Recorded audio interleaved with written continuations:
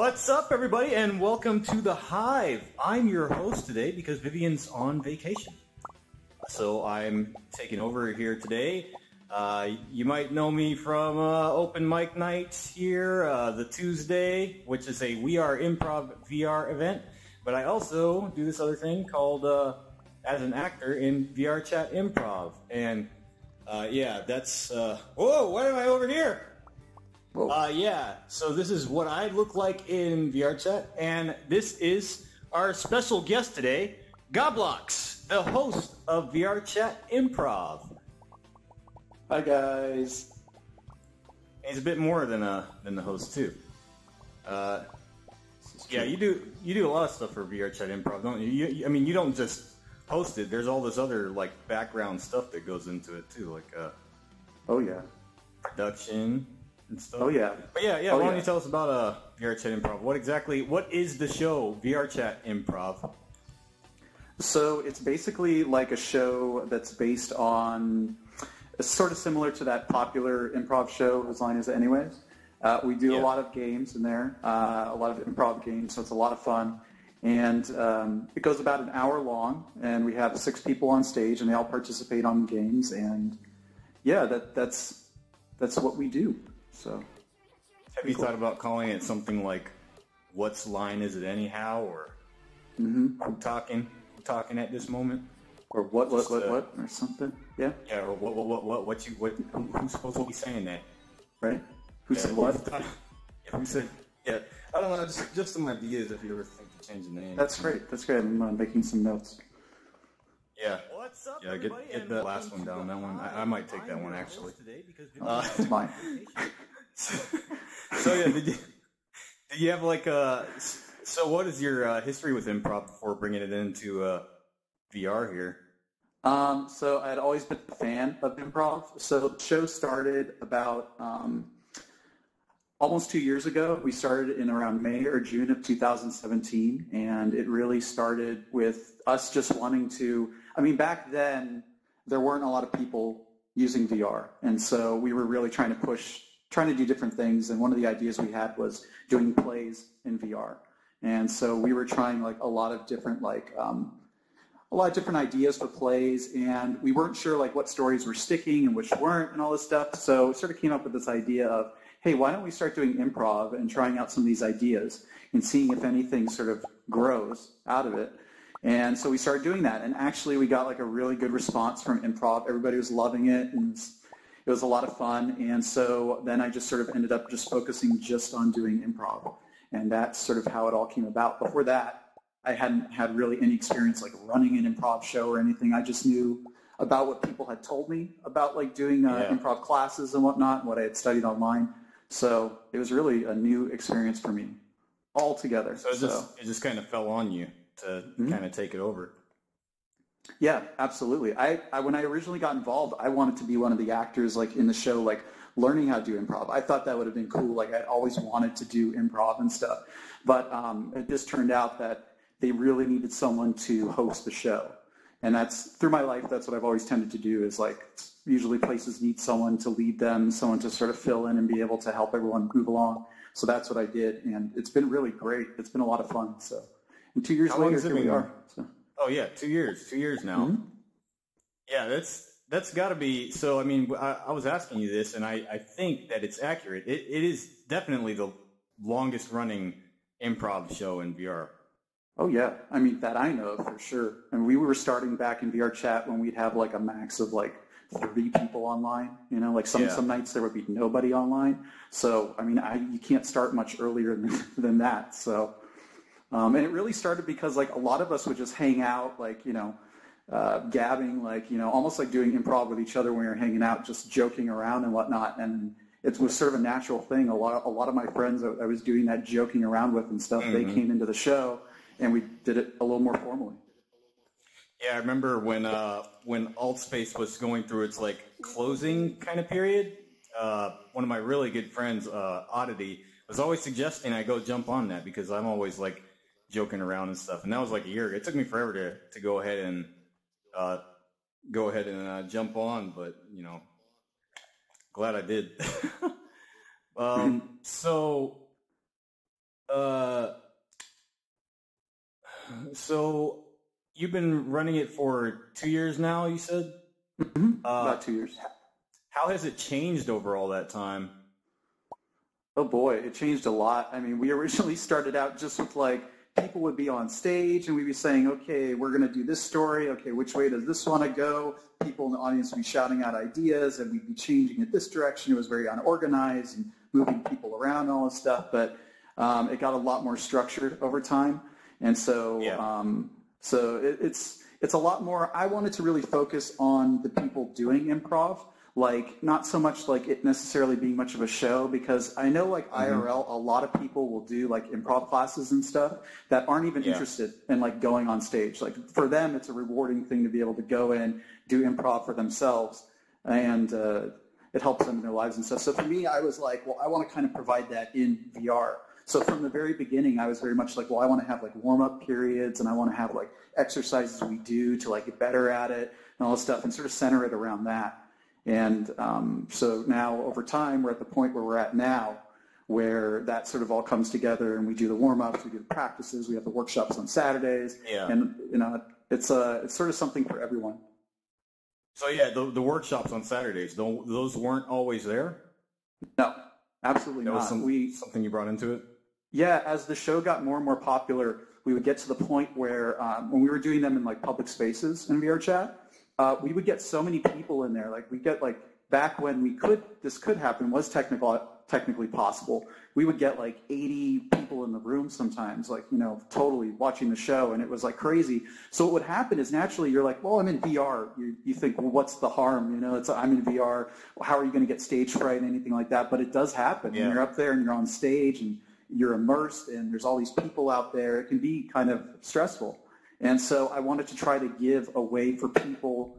At that point, what we were doing was we were saying 1 week we'd have a show where it was like open improv, where anybody from the audience, we'd say, anyone that wants to do improv, come up on stage and you can do it with us.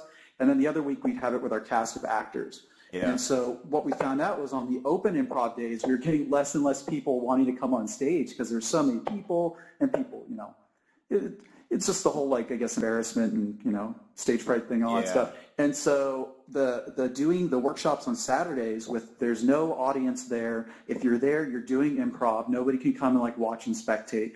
That really gave people a chance to try it out and see if it was for them. And that was for like new people. And then for people that were already like really good at improv, like yourself and a lot of other people in the show, it gives you a chance to sort of work on specific things. So it would sort of covered a lot of bases. And overall, like one of the things, the best things about it was it sort of introduced people to the improv community, which is like a lot of really great people in VRChat. And so to have that chance to come on stage and like no audience there, meet everybody, goof around with them, get to do exercises with them, I think that's like one of the coolest things about the workshop myself. I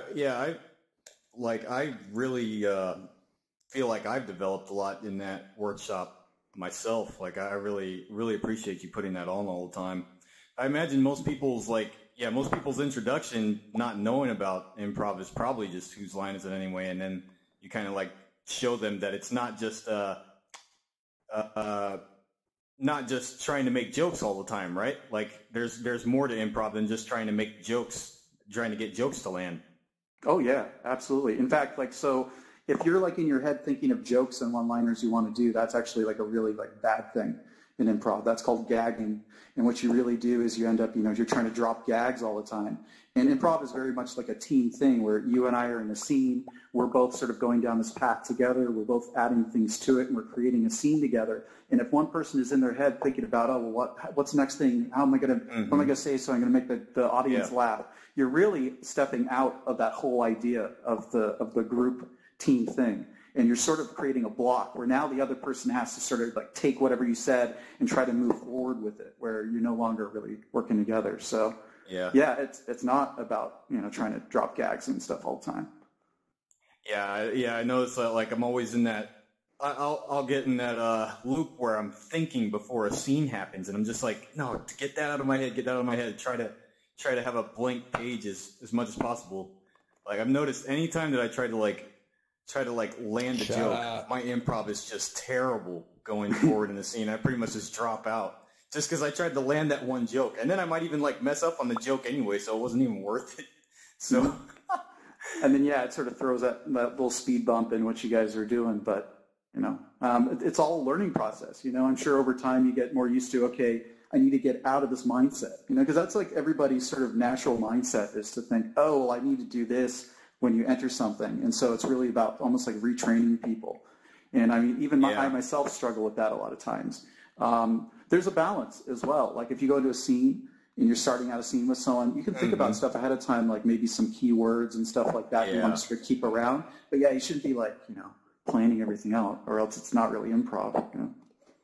Yeah, definitely. It's gotta be improvised if it's improv.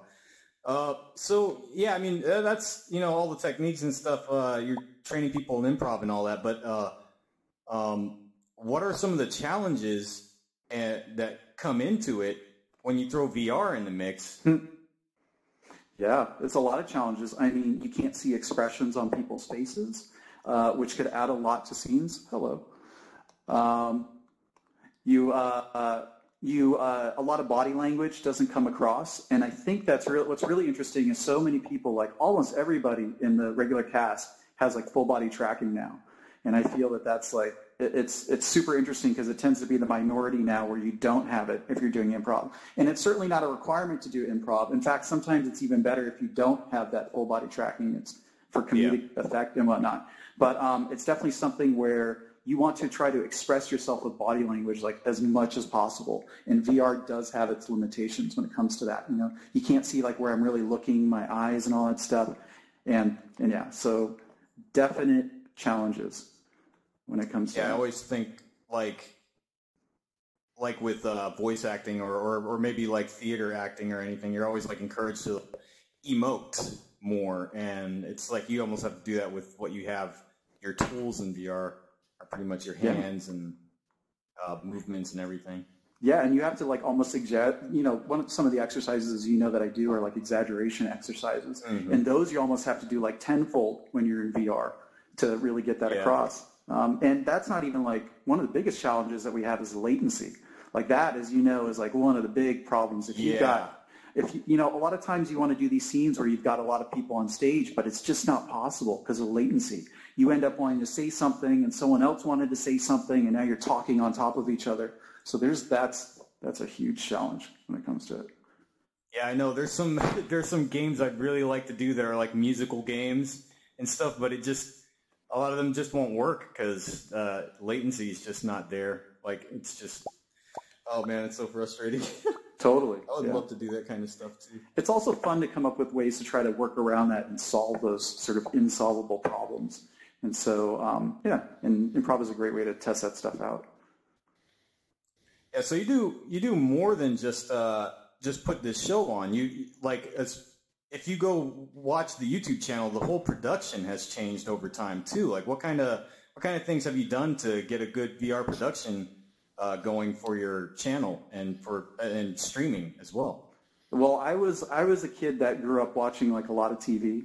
And so I have sort of in my head like how shows are supposed to work and like what you watch when you're looking at that box, what you want to see. And so for me, it was sort of always pushing towards a produced kind of show because a lot of people say, oh, well, TV, blah, we don't want that kind of thing. But what people don't realize is that having nice camera cuts and stuff like that really can convey sort of the humor of a scene. You sort of are taken out of noticing where the actors are standing and funny things like maybe like what they're wearing and something that they're doing to the exact content that they're trying to get out to you. So so when we started out, we just had basically one camera pointed down on the stage, and it was very static. And you sort of watch these people walking on stage, and for a long time I wanted to switch to doing more cameras, and finally got the technology to be able to do that, and so started being able to do different camera angles, and that helped a lot. And then things like having like background music now, and having like the stage markings and whatnot.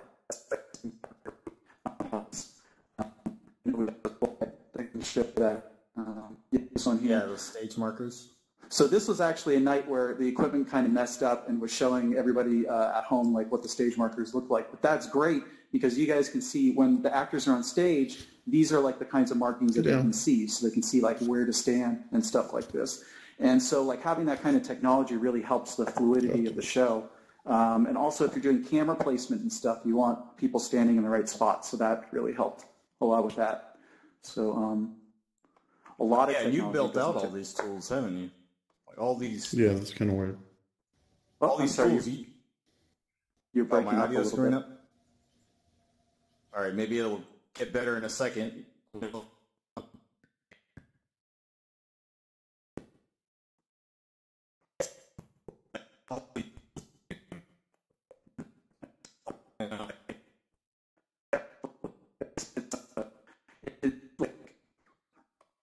Things that you want the show to be certain ways, so you have to build the stuff in to do it. And nobody else is going to really do it for you, so you just have to do it yourself. So I had to learn a lot about all about programming in Unity and the limitations that we have in VRChat, like not being able to do scripting and stuff. And being able to make that whole camera system and everything without any scripting was a feat in and of itself. So yeah, it was everything there is all the technology is stuff that I built into it.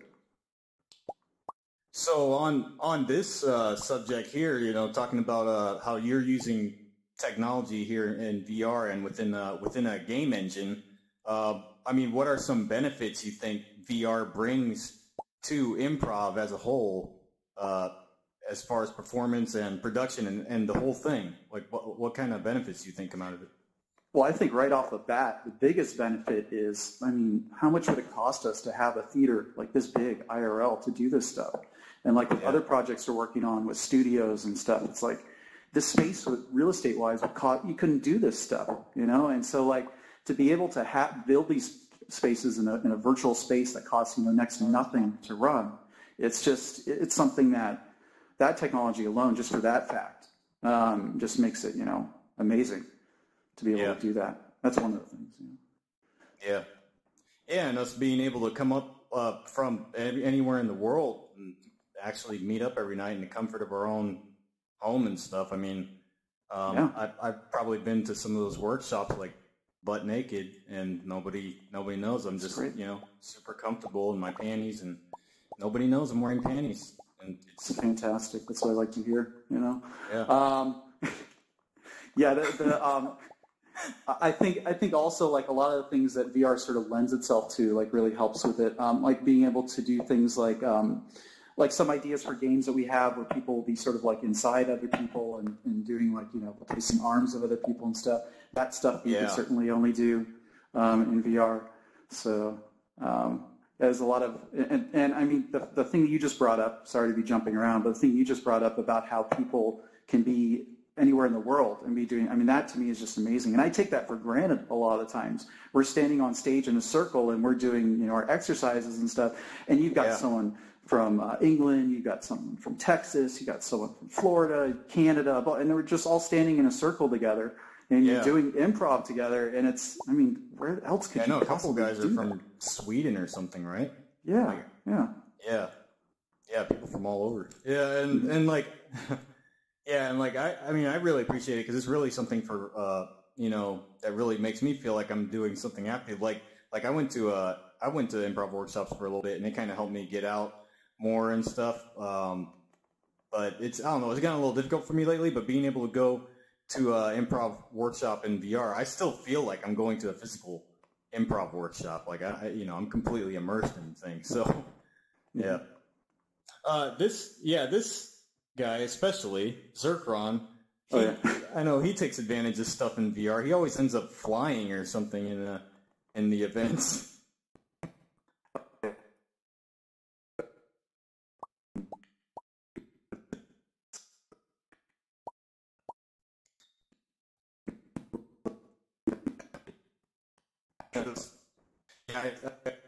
The slide, there's some different sets that you've created too. Like there's one for the press conference, and what was the other one? There was like a good cop, bad cop one from like an old set.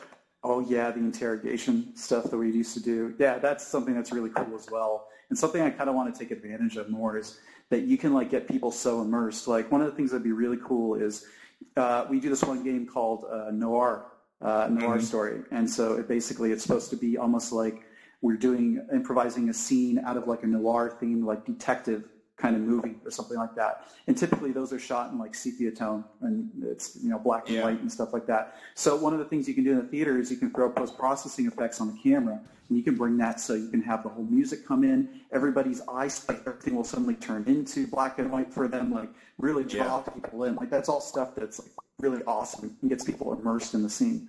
So yeah, and it's all just instant. It's not like you don't have to have a bunch of stagehands come in and bring in chairs and all kinds of kinds of manual labor and stuff. Right. Yep. Well, I just want to see if there's any questions from the audience we could take right now. If anybody has anything they'd like to ask here. What's on the next session? What was that? What's going to happen in the next session, do you think? The next session of VRChat Improv? Yeah.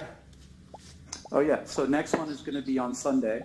And we're going to do, just as we always do, we're going to do 4 or 5 improvisational games. And it's going to be just more of the same. And we'll have every week I try to switch out different casts of actors. So, yeah, it should be a lot of fun. Okay, thanks. Yeah, absolutely. Go to VRChatImprov.com to see when the times are and how to get in there and everything. So. Okay. I got a question here from Michael. It says, what's the funniest moment you've seen while doing improv? Oh, geez. Oh, that's really, God, and I don't mean to like sound cliche, like, oh, there's so many, but there are like so many like scenes. It's hard to recall, but sometimes these guys just will have me in stitches with like what they're doing. And I can't believe sometimes the stuff you guys can come up with. Like, there's a lot of times when I'm putting together like the games and stuff that we're going to play, and I'll be like, I don't think that this is like asking too much of them. Like I don't want, to have them do this on stage. Like this is too much. But then I'll go, let's see what happens anyways. And like you guys like will knock it out of the park. So it's pretty impressive what you guys can do. So I know that's like now trying to like, I know that's like now doing the Tuesday. I'm always like, I'm trying to look at like new games. And I'm like, well, I don't really do a workshop, so I don't know if I can just push this game like but it's mostly us who all work together in VRChat Improv that are on that show. So I'm starting to feel that same feeling like, should I do this? Should I make them do this? I find like what really tends to happen is that like I myself, like I'm a big critic of myself, and so I'll look at this and go, oh well, I wouldn't be able to do this, but this would be like this would be asking like a lot of me. How could I do? But a lot of times it's just having the faith in the other people that they can do it. And so like you guys are so talented and I've gotten so used to being able to throw almost anything at you guys, and you guys like knocking out of the park, that it's not too much of a concern anymore. So I was wondering, could we do like maybe a well, hold on a second. There's a question here. It says, what's your favorite improv game? For me? Yeah. I really, oh God, that's hard to choose. I really like Big Thoughts, Small Words, which was actually a game that was created by Clem Johnson. And that one is just, it's a lot of fun. So basically in that game, 2 actors, they improvise a scene, and everything they say must be in 1-syllable words. And so to watch them go back and forth and try to, act out this whole scene with just saying 1-syllable words is the ways that they can come around, like especially you, the way you come up with to get around that syllable limitation is just freaking hilarious. So. Yeah, that's my favorite game too, and I was wondering why don't we just demonstrate that here? Yeah, like we could just play around with that. What do we need? We need a location and a situation. Yeah, you guys throw out some locations for us? Yeah, just go ahead and unmute and shout out some locations for us to use. Anybody?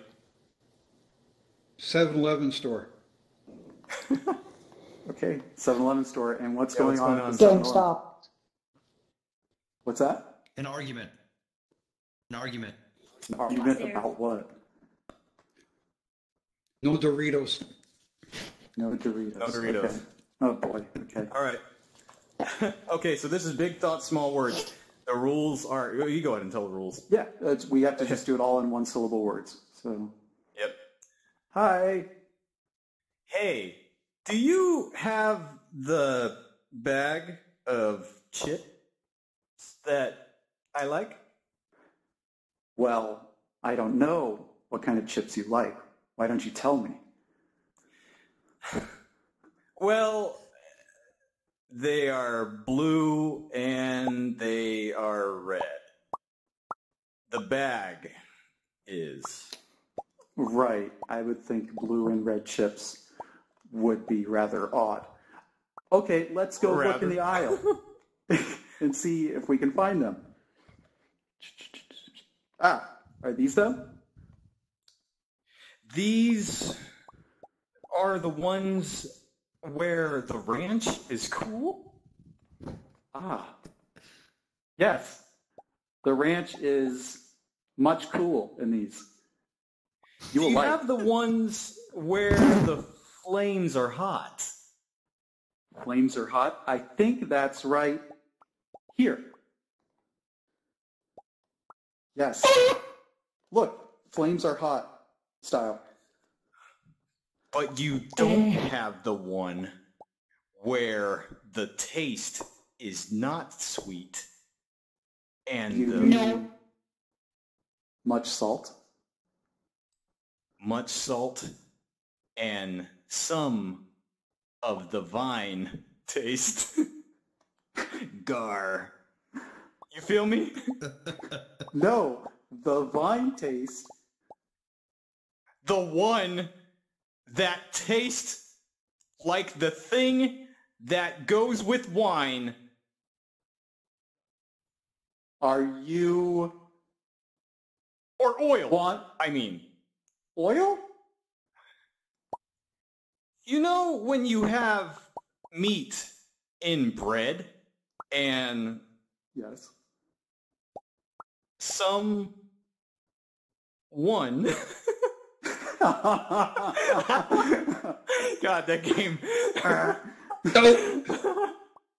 Okay. It's fun trying to trip each other up. Yeah, it's Yeah, so that game's a good one for people to like trip up on and like people swap out, and part of the really fun part of it is screwing up, and you just like I like to like give up and be like the salt and vinegar ones. I want the salt and vinegar ones, damn it! And then the next guy comes in. Oh, is that what you're talking about? Okay. Yeah. Vinegar. Oh, okay. Yeah.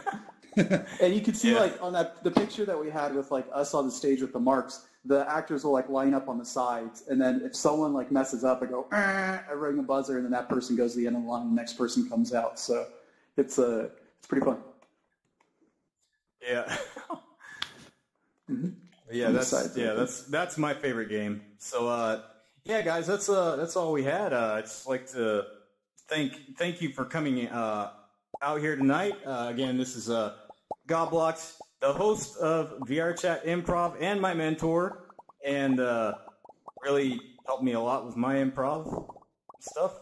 Runs a great show every Sunday. Anything you wanna add to that? Definitely go to VRChatImprov.com.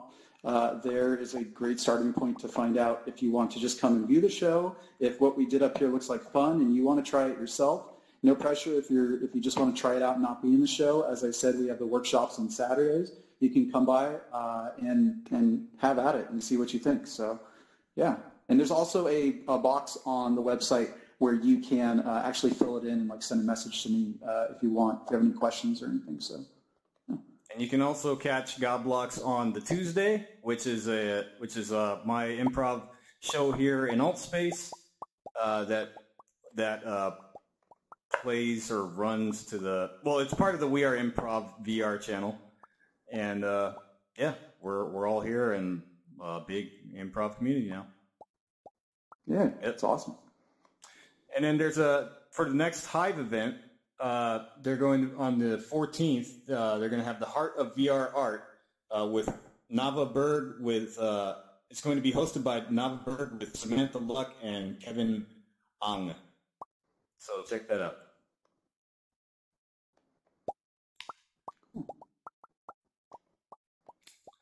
Yep, and I just want to say thank you again, Goblox, for coming out here, and VRChat Improv, the whole team that comes here in the old space now. It's a pretty big team of us. Yeah, it's we're joking fun. because. What's up? No, go ahead.